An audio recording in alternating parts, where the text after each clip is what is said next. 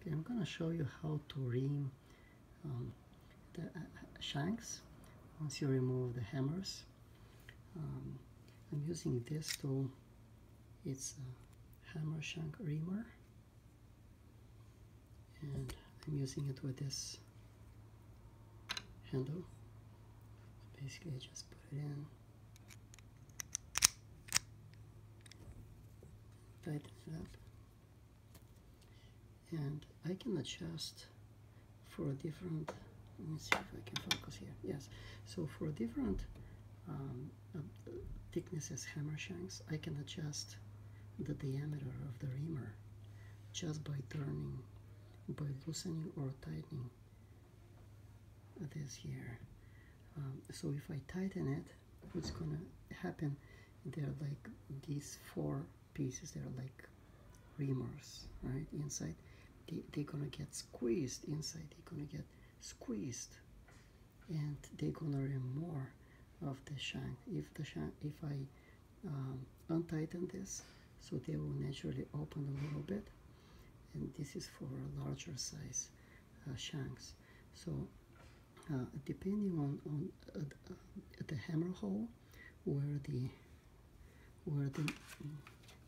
shank goes, so this is a new hammer that I'm going to use. So depending on the size, usually there are two sizes of holes that are used for two hammer shanks, two sizes hammer shanks, and depending on the size, I want to adjust this reamer so it would clean the old glue residue and make it smooth, so that there is enough room for the old shank with the glue to get inside this hole.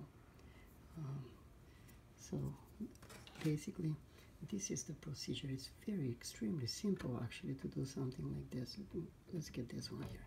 So I've already adjusted the thickness, so I'm just gonna go straight, and I'm going to turn back and forth, back and forth.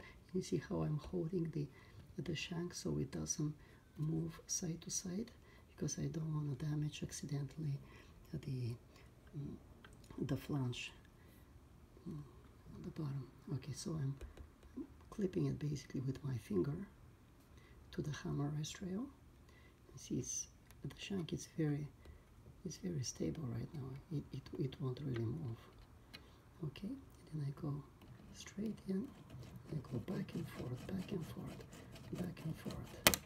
Well, I'm applying a little bit of pressure, downward pressure, going back and forth, back and forth.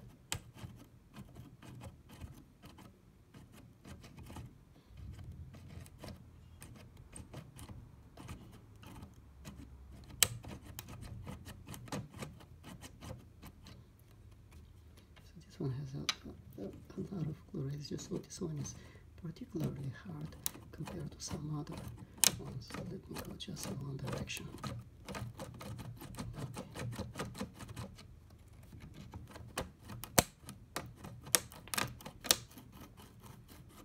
Okay, so it cleaned up. You see, it's very clean right now, very clean.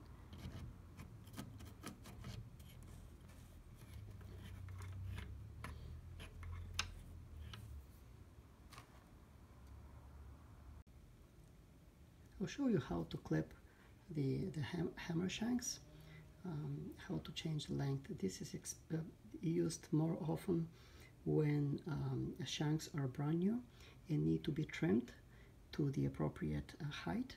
So in this particular case here, I am replacing hammers while preserving the old original shanks.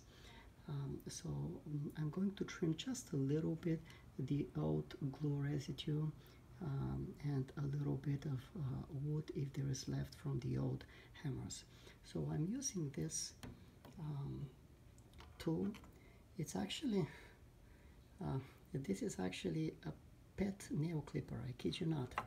I didn't know. I remember when I first ordered it from Schaff, a piano supply, and they advertised it as just as hammer shank clipper, and when it arrived, it actually arrived sealed in a packaged with a label that it is for a pet nail clipping, and actually there were some pictures, I believe, of pets and nails. So it's this is a tool that it's I believe it's widely used in our trade, and it works perfectly.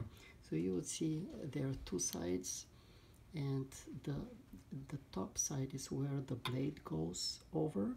So this is how we want to use it. We don't want to use it this way, upside down, but we want to use it in a way that the blade will go over, right? So let's say that we want to trim this shank here. Okay, so a little bit, just a little bit. We trim just a little bit at a time. We can't trim that much, even if we wanted to. We have to trim just a little bit. So you see how I go a little bit. Just gonna clip it like this, and that's it. Of course, I can do. I can make it even a little bit better, especially if I'm not filming, so I can see better. But you see this one, for example, we see a lot of glue on top of it. So carefully, I can go and I can just clip, remove the old glue residue. Now I have a clean shank on top. So this one, of course, I'm going to measure the height, and I'm going to measure that all the new hammers are going to line up and level perfectly. But I can go over each one of these, and I can just eyeball and trim them just to make sure that they are clean. And once I do this, I'm going to measure with the hammers, and then I can proceed to gluing the new hammers.